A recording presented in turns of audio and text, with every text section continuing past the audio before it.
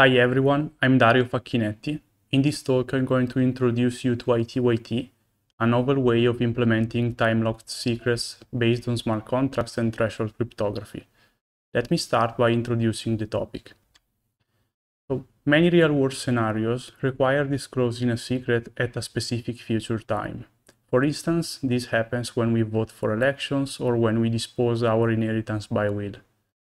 In these circumstances, we typically entrust a notary to keep the secret private until a future time, and then publish it so that we are no longer needed for disclosure to happen.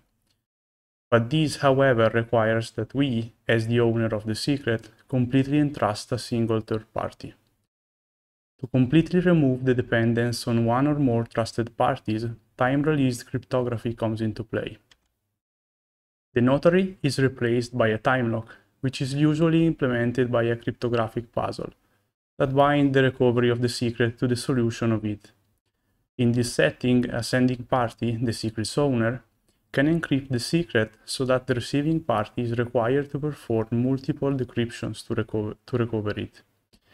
And given the assumption that each decryption round takes approximately the same amount of time, and that the number of rounds can be tuned by the sender during the encryption process, it is possible to protect the secret for arbitrarily long periods of time.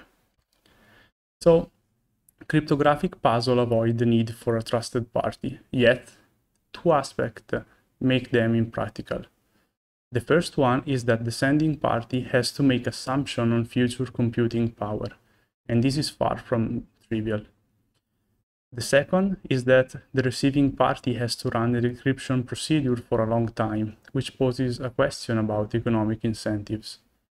As we wanted to provide an alternative to time locks, we started considering which technology we could use. One of the reasons that led to the creation of puzzles was the need to model time.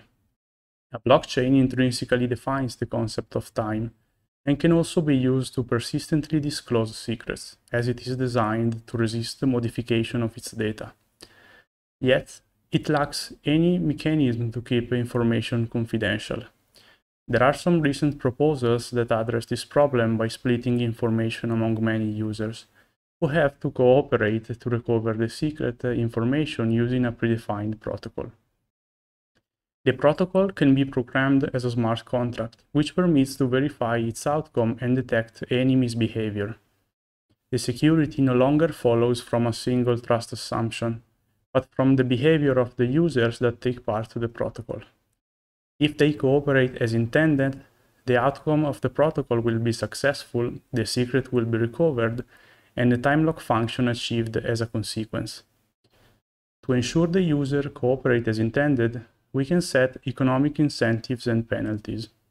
By doing so, the outcome of the protocol can be determined based on participants' expected utility, under the rationality assumption. With our proposal, we aim to provide a generic framework to implement time locks using smart contracts.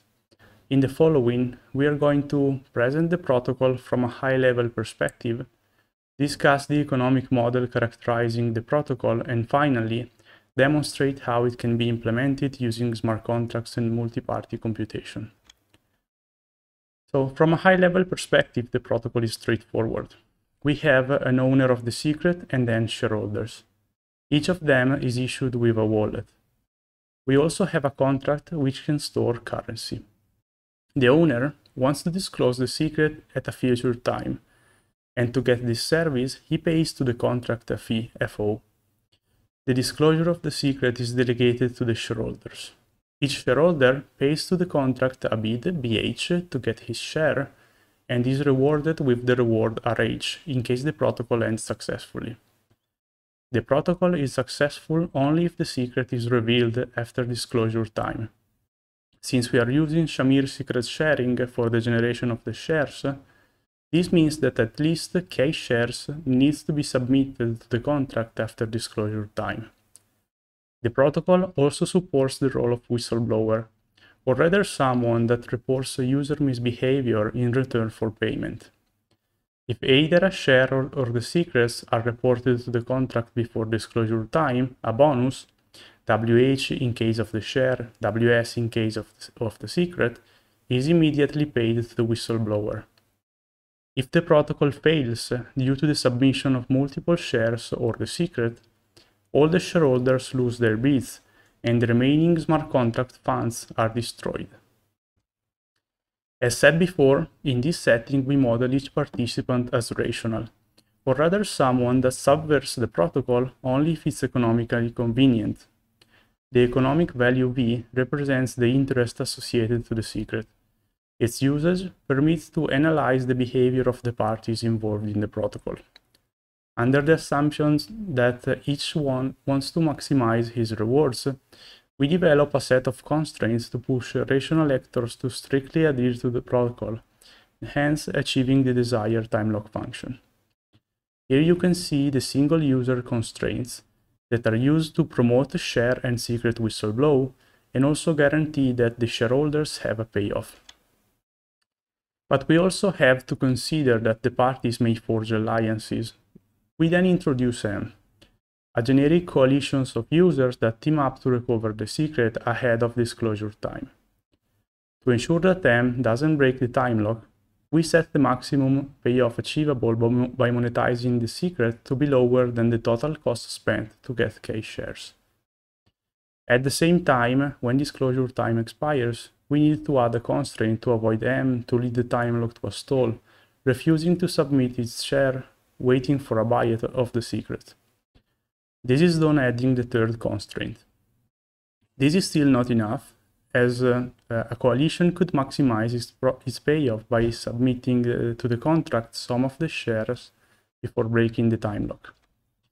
Therefore, we have to take into account the extra revenue WER that can be gained by M submitting to the contract an optimal number of shares.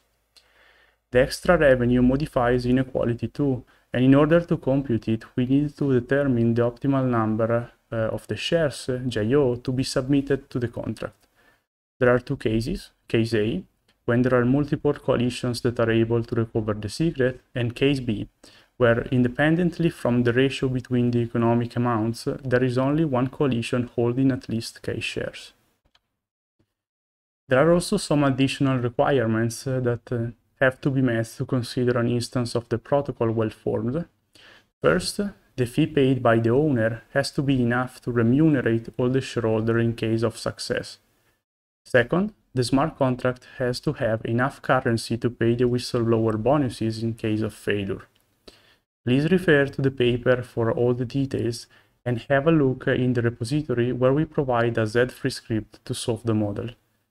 Now, I leave the spot to Matthew for the presentation of our implementation. Thanks, Dario.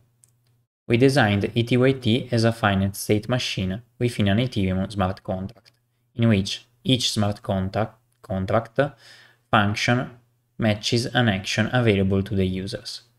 As you can see from the top of the figure, the state machine is divided into 5 macro phases: setup, in which the owner has to deploy the contract and the shareholders subscribe to it; share generation, that involves off-chain operations to confidentially split the secret. These are operations that aren't directly performed by smart contract functions, and we are going to describe them in a moment. Then we have activation, in which the shareholders attest they have received their share and give their go-ahead. We have lock, in which the shareholders keep the shares confidential until the disclosure time, and finally there is termination, where the secret is disclosed. Please notice that the secret is written to the contract only after the ETYT instance is locked. We do that by using a random key instead of the secret during the share generation primitive. From the shareholder's perspective, there is no difference, as rewards and penalties are now associated with the management of the key. But from the owner's one, it avoids the exposure of the secret until the economic penalties have been activated. Now, in this last part of the presentation, we would like to discuss the share generation primitive. The reason why we use multi-party computation is very simple. Since shares are associated to reward and penalties, we need to avoid any single point of trust. In the multi-party computation setting, each party joins the protocol as a network host. So each iterative user is provided with a virtual machine containing an application able to communicate via network following a predefined protocol. To execute the share generation primitive, the owner and the shareholders start the MPC application.